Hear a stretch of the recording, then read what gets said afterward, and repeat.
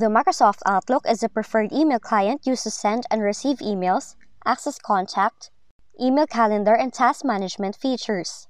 And in this application, it also supports putting an email signature at the bottom of all your email messages. So if you're wondering how you can do that, you can follow the steps in this video. So the first thing you have to do is launch Microsoft Outlook on your device. Click the File tab and select Options from the left categories. Then on the window, select the Mail tab, click on Signatures, and then select New. After this, give the signature a new name, and then click OK once you're done.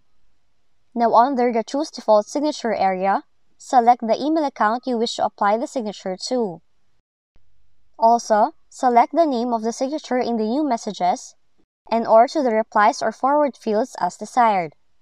Next, in the Edit Signature area, write the signature just as you would like it to appear on your messages.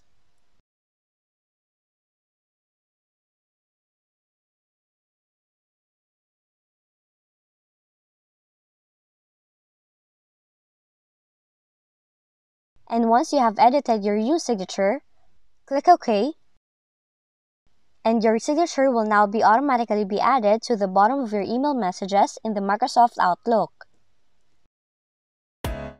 If you found this video helpful, kindly like and subscribe. You may also click and turn on the notification bell so you can be notified from whenever we release new videos.